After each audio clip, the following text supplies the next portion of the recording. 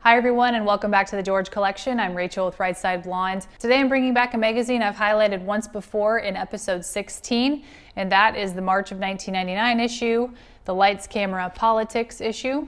If you haven't seen that episode yet, I encourage you to go back and watch it.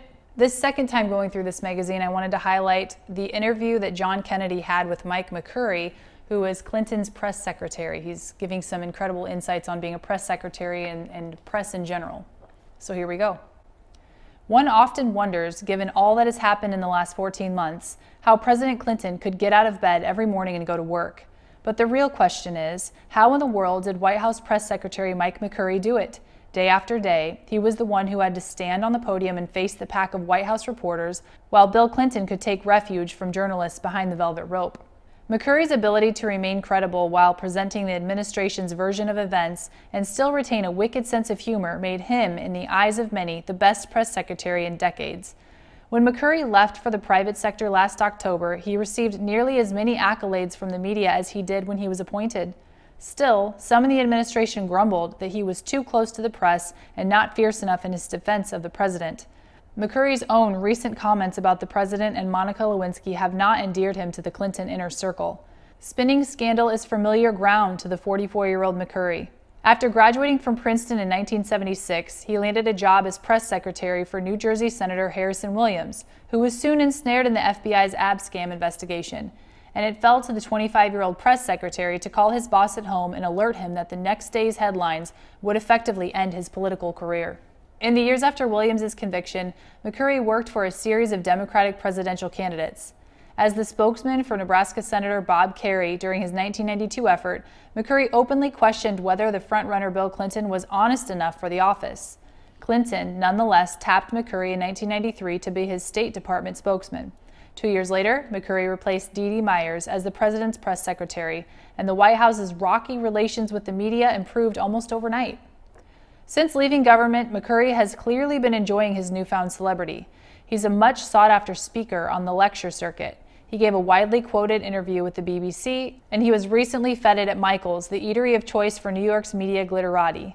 In addition, he has embarked on a public relations career at Public Strategies, a Washington firm just a few blocks from his old job. In conversation, McCurry is disarmingly candid and clearly relishes the chance to speak not for an administration, but for himself.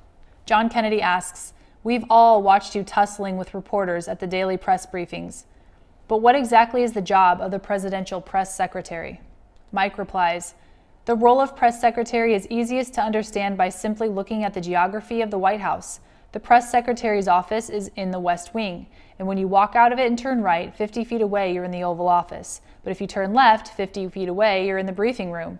So the press secretary is equidistant from these two institutions that are in an increasingly adversarial and acrimonious relationship. The press secretary is there to explain one side of the equation to the other, and then to try to balance out the interests."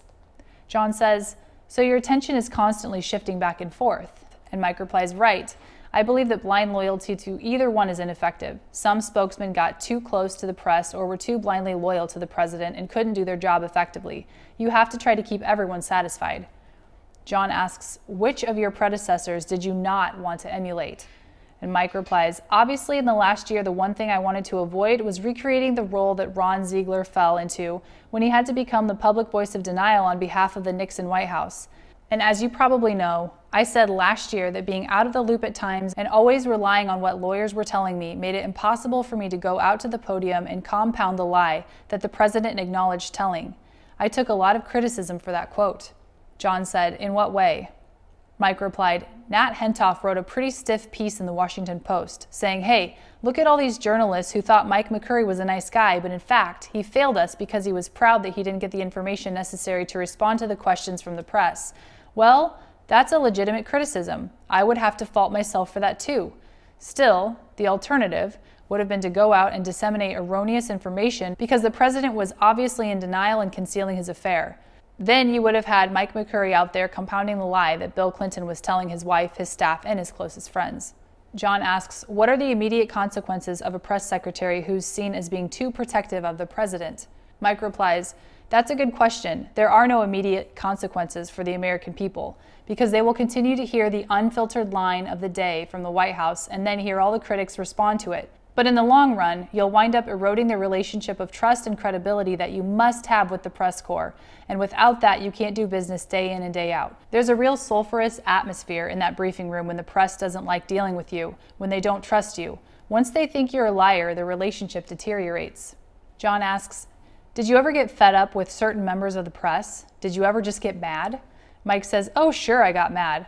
I felt considerable anger. I mean, I think the press hijacked the country when they took over the Lewinsky story last year in January. They put it way out of proportion, way too quickly, and then never figured out how to climb back from that precipice. You know, within the first couple of days, they went right up to the edge saying that this was going to destroy the presidency, and they never got off that quest. Sure, I had my own personal frustration and resentment about that, but you just can't let that infect a relationship that is already acrimonious. John says, you've said that young reporters are among the most cynical in the press corps. Why? Mike replies, because they've never known gallantry in journalism. There's no sense there that journalism is a craft that can be practiced, that can elevate discourse, illuminate, strip naked the powerful. What worries me is that journalism no longer carries a reward for the practice of elegant, fruitful reporting that helps people understand things. Today, the rewards go to people who spend their time analyzing and judging and speculating on someone's motives, and even becoming a little sneering about it all. John says, you weren't above a partisan shot every now and then, were you? Mike replies, I could be a pretty political guy. I remember Marlin Fitzwater once telling me, as long as you think there's mileage in taking on the opposition party in Congress, there usually isn't. If you find yourself talking about the majority leader or the speaker too much, you'll probably regret it. And he's right. John asks, do you think public officials will ever be able to claim their personal lives for themselves again? And Mike replies, the pendulum is going to shift. Some privacy rights will return for our public figures. Things are going to calm down. The press, to its credit, already made an effort to do this with Chelsea Clinton. I'm sure this is something you can appreciate. I mean, Chelsea had an experience as a child in the White House that is totally different from what other presidential children have gone through. She grew up in the White House and turned into a pretty good kid. Have you ever spent any time with her? John said, yes, she's an impressive young woman. Mike replies, in my opinion, she has her head screwed on a little bit better than her mom and dad in many ways. Maybe the legacy of the Clinton White House will actually be a positive one that reminds us that we can create a zone of privacy and that it's not necessarily a bad thing to sometimes let people lead their lives without intruding on them. John asks, how has the experience of the last year changed you? And Mike replies, I'm still too fresh out of it to really have much perspective on it. I feel kind of guilty because I labored pretty anonymously most of the time I was in the White House. But doing the live briefings toward the end, frankly, I have benefited from that. My family has benefited from that. I will now make more money giving speeches because of it and because I've been tested at that level. The whole experience leaves me feeling ambivalent. I guess I'll always wonder what it would have been like to work for Bill Clinton if he had a normal presidency. Would we have achieved all the great goals that he talked about in the last election? Would we have been able to outfox the Republicans and get more of his agenda accomplished? I don't want to imply that the president doesn't have the capacity to do all of that in the next 2 years, but I think it's going to be hard. As for me, I feel proud of the job I did. I think I tried to do a good job under rotten circumstances. I really like that article because it gave an insider view of what the press secretary does and what they go through. I can't imagine the pressure that they feel, especially in circumstances like what Bill Clinton had and what Kayleigh McEnany had to go through with President Trump. I particularly liked Mike's comments about the press. That does it for this week's episode of the George Collection. Thank you so much for watching. Have a great week, and I'll see you next time.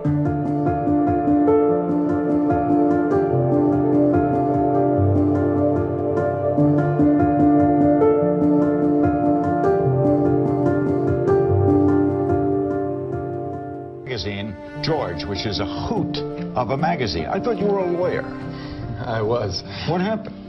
Well, we decided, actually taking cue from folks like yourself and you around the 1992 election, that there was an opportunity here to change the definition of a political magazine. Certainly the way Americans were accessing information about politics and politicians was changing.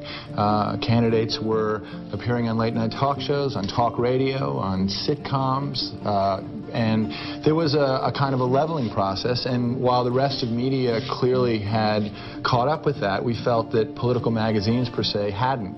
Your mother was a hell of an editor at Doubleday. That's what I hear. Would she have liked George? I think she would have.